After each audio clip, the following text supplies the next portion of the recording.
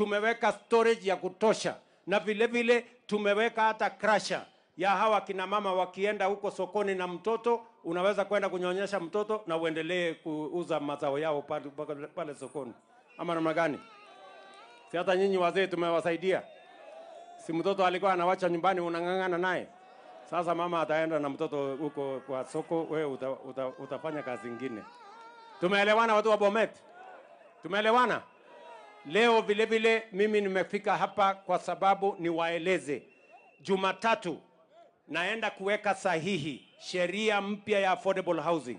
Ndio tuhakikishe ya kwamba tumeweka msingi dhabiti.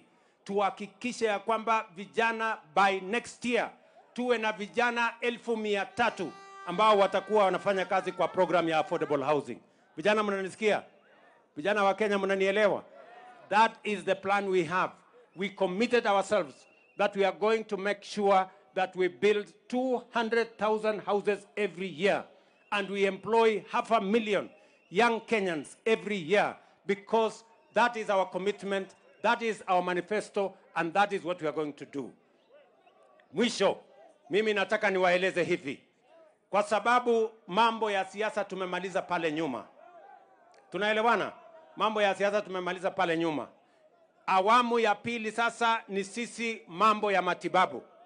Tumekubaliana mambo ya matibabu, hatutaki tena mwananchi auze mali yake ama ng'ombe yake ama shamba yake ati aenda alipe gharama ya hospitali. Gharama ya hospitali tukijisajili mwezi huu under our new universal health coverage, hakuna mtu tena atauza shamba yake, kwa sababu tumeweka sheria mpya na tuko na sheria mara 4. Hawa wabunge wamenipitishia, na sasa mambo yatakuwa manne. Ya kwanza, tumeweka mpango ya chini pale kwa bottom, pale kwa kijiji tutakuwa na community health promoters. Mimi na huyu governor wenu tumeweka community health promoters 1,900 hapa Bomet. Community health promoters 1,900, na our community health promoters wote tumewapatia equipment ambaye watakupima mambo ya sukari, mambo ya pressure, magonjwa madogo, watakupima kule nyumbani hata kabla hujaenda hospitali. Na vile vile tumekubaliana nyinyi ambao mko na bima ya NHIF, kama mapato yako iko chini tutakupunguzia. Badala ya kulipa shilingi 500, sasa utalipa shilingi 300. Na wewe mwananchi ambaye huna uwezo kabisa ya kulipa hata hiyo 300, serikali ya Kenya sisi tutakulipia. Ndio kila Mkenya awe na bima ya afya, aende hospitali atibiwe na aende nyumbani bila ya kuulizwa pesa yoyote. Kawa kasana ndomo kasole. Tunaelewana? Tunaelewana? Kwa hivyo mimi nataka niwashukuru sana, na mimi nataka niseme Bomet, mimi nimefurahi leo kufika hapa. Mimi nataka niwaulize kwa unyenyekevu, maneno ya siasa tulimaliza wakati tulipiga kura. Tulipiga kura ya MCA tukamaliza, tukapiga ya mjumbe tukamaliza, ya governor tukamaliza, ya senator tukamaliza, ya women rep tukamaliza, ya rais tukamaliza. Kuna kiti yoyote mmebakisha mnataka kupiga kura sahi? Si viti yote tulimalizana naye. Ile uchaguzi iko sasa ni ya 2027. Si namna hiyo? Ama Bomet mko na kiti kingine mnataka kuchaguana hapa katikati? Si ni 2027? Sasa sikizeni. Sasa sikizeni. Mimi sasa nataka watu ya bodaboda, mambo yenu iko jikoni sawa sawa, ngojeni. Sasa wewe mtu ya bodaboda, wacha nikupatie habari yako. Unaona hii nyumba tunajenga hapa? Hii naenda kuanzisha leo. Hapo nimekupangia nyumba, utakuwa unalipa 3,000, nyumba inakuwa yako. Sasa wewe ujipange. 3,000 nitakushinda. 3,000 nitakushinda wewe mtu ya bodaboda. Si utaenda kulipa 300 nyumba ikuwe yako. Sasa hiyo ndio nimekupangia pale. Na wewe mama mboga ujipange. Shilingi 3,000 ninaenda kujenga nyumba hapo affordable housing, na nimeweka bei yake chini. Ndio mama mboga aweze kulipa na bodaboda aweze kulipa. Na vile vile wewe mtu ya bodaboda na mama mboga, nimesema nyinyi kwa sababu mapato yenu iko chini. Kwanza bei ya afya, kama pesa yako haitoshani tutakulipia bima ya afya. Kama unaweza kulipa 500 tutakupunguzia ikuwe 300. Nyinyi mko tayari? So sikizeni. Amache okas biikab kutit. Okaso. Amache kekonyitkei. Maunoto? Maneno ya uchaguzi tulimalizana nayo. Hapa hatutaki kujua nani ako maarufu kuliko nani. Yule mtu maarufu hapa ni yule atatueleza vile barabara itajengwa, na vile stima itaunganishwa, na vile maji itapatikana, na vile hawa vijana watapata ajira, na vile tutalisha chakula tuondoe njaa. Hatutaki mashindano ya viongozi wakati huu. Mashindano ya viongozi ingoje mpaka 2027. Sijui kama tunaelewana jameni. Musikubali nyinyi wananchi kupiganishwa na siasa ya bure. Mimi nataka niwaulize viongozi, na sio Bomet peke yake. Nataka niulize viongozi wote wa Kenya. Saa hizi hakuna mambo ya kura. Saa hizi tunapanga mambo ya wananchi. Mambo yetu kama viongozi, hawa wananchi walimaliza wakati wa uchaguzi. Mambo ambayo iko sasa ni mambo ya wananchi. Mtu asituletee hapa umaarufu yake, ati apigiwe makofi na mwingine apigiwe kelele. Hiyo ni mambo ya ujinga. Nyinyi mnanielewa? Nyinyi mnanielewa? Sikizeni. Amaja moyo wakbiga apka. Paisiet ne mingu no yu, komo paisiet ne gilen kai ngo kosir ngo. Koliane. Hiyo ni mambo ya upuzi. Amaja nge mwangu no hii. Ngotunyo ge ai siasa etinyu kotko wirige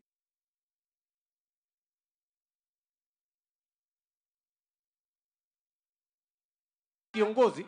Wewe ni kiongozi ya aina gani mtu ya kupanga vijana wapigane? Wewe ni mtu bure kabisa. Ama namna gani jameni? Tuachane na hiyo upuzi. Kama wewe ni kiongozi ambaye uko na akili, wewe panga vile barabara itajengwa.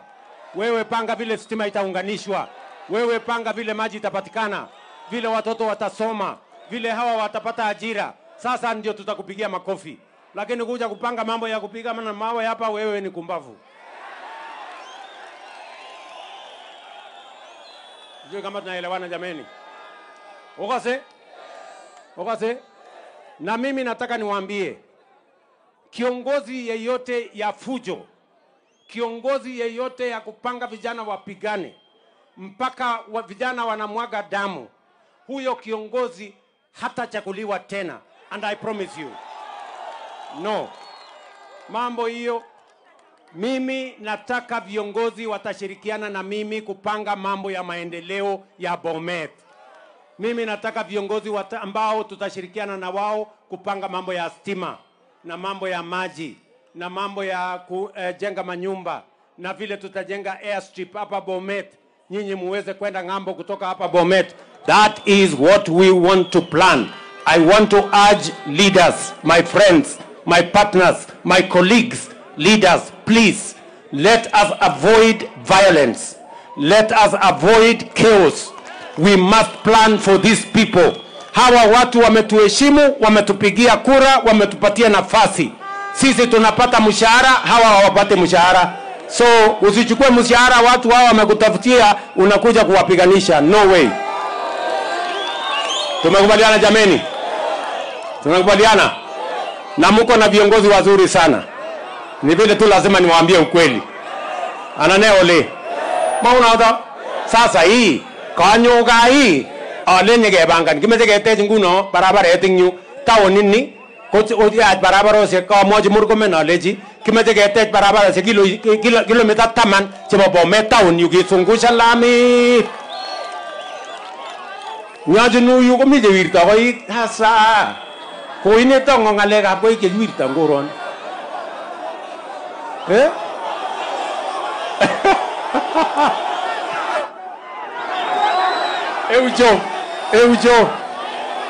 Eucho. So, wage kashine Bomet. Mimi nataka nikubaliane na nyinyi. Tumekubaliana Bomet itakuwa mahali ya amani. Itakuwa mahali ya amani. Na mtaungana kama kitu kimoja. Wale wanasema Bomet mahali ya amani nione kwa mkono. Bas mimi nimefurahi sana. Kwa sababu mimi nawapenda sana. Ama maje kipoteza wakati yake marga ni matinye maana. amache kepanganage kabisa kotkochulak boisionik anan ne biikab Bomet. Unaona? Bas, nyinyi mnajua niko na ndugu yangu ambaye ananisaidia kufanya hii kazi. Anaitwa nani? Hata anaitwa nani? Rigiji. Haya, Rigiji yuko area. Rigiji awasalimie. Haya, Rigiji salimia watu wa Bomet.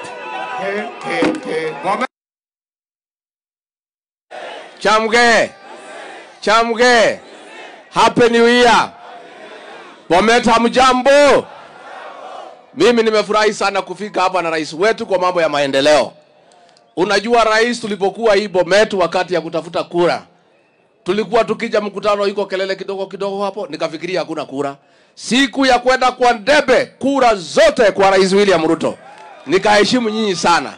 Na sisi tumekuja hapa na rais kwa mambo ya maendeleo kwa sababu mnajua nyinyi watu ya Bomet ni waangwana. Huyu rais kwa miaka 5 mlimpatia yeye nafasi azunguke Kenya, ajitetee, ajulikane, watu wamuelewe, wakampenda, wakamchagua kama rais wa Jamhuri ya Kenya.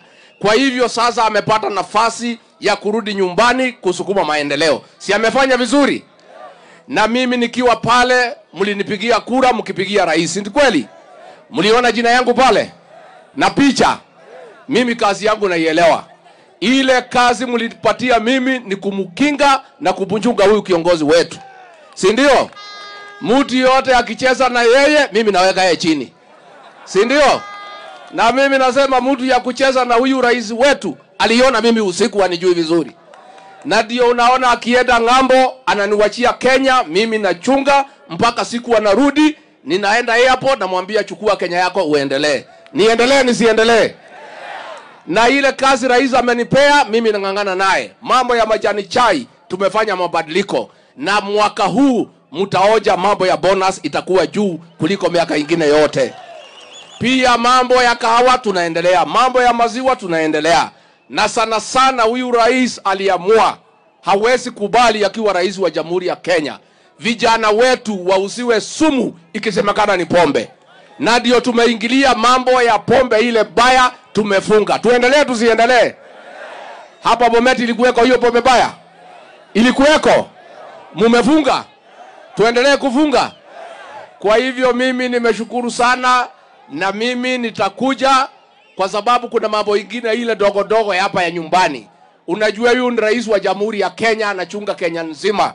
Kuna mambo yetu ile ya hapa Bomet ya watu wetu. Mimi nitakuja tuongee masaa ya jioni, ile maneno haitakikani ijulikane na kila mtu. Mngetaka nikuje? Tuongee mchana ama tuongee jioni? Tuongee mchana ama tuongee jioni? Chama yenu ni gani? Chama yenu ni gani? Harambee! Harambee! Wacha nione watu ya UDA. Asanteni sana, Mungu awabariki. Haya. Wewe Murkomen tuambie mambo ya barabara hapa Bomet.